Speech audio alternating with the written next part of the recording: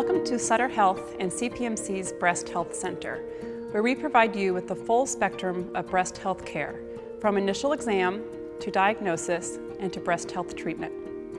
In this short program, we look at the reasons for having your biopsy, and specifically, what you can expect when you schedule your ultrasound-guided breast biopsy with us.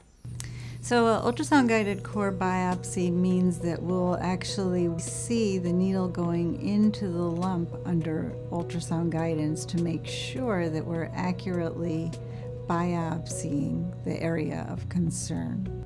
They have you come in they allow an hour for the procedure. It does not take that long, but there's a lot of preparation and getting ready and getting sterile before the procedure. One of the technicians, she went over everything, what to expect, and made me feel a little bit better about what was going to happen. She explained everything before the doctor came in.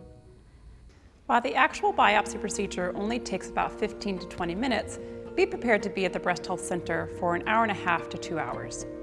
Before the biopsy, make sure you tell us if you are taking any kind of blood thinning medications and report any other medications or supplements you are currently taking.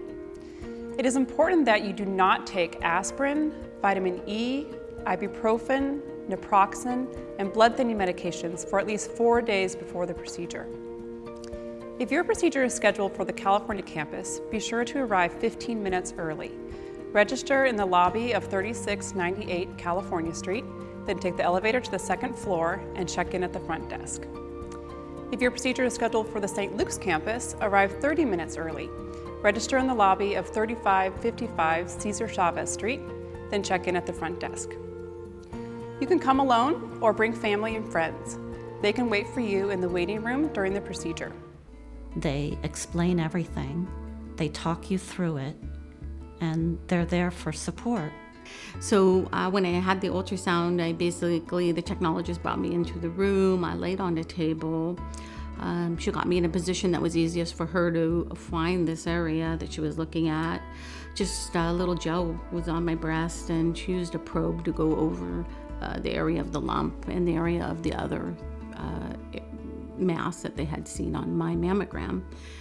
It was painless, and it looks like she was taking some pictures. I couldn't really see the screen. What the patient can expect with an ultrasound-guided core biopsy, the first thing they'll do is have to give their consent. The procedure will be explained. They'll get changed. They'll get put on an ultrasound table, just like they're having a regular ultrasound. And then we would numb up the area with a little lidocaine. Some patients say it feels like a mosquito bite, maybe a little burning, just a little local anesthetic, like going to the dentist.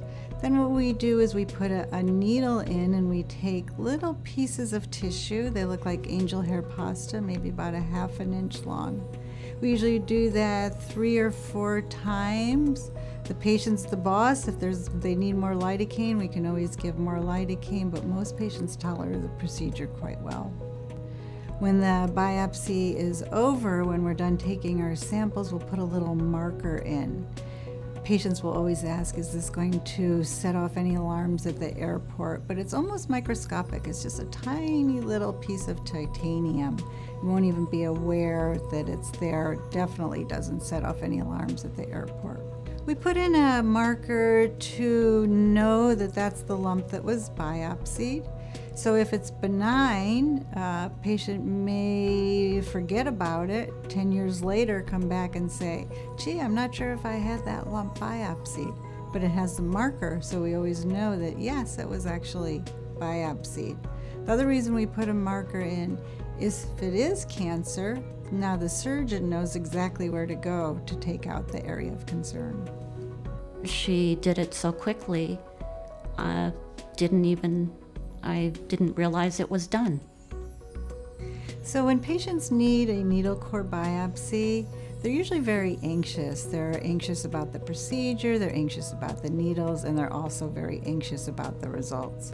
The good news is during the biopsy, we can explain the whole procedure before we do the biopsy, and we tell them exactly what's going to happen as it happens.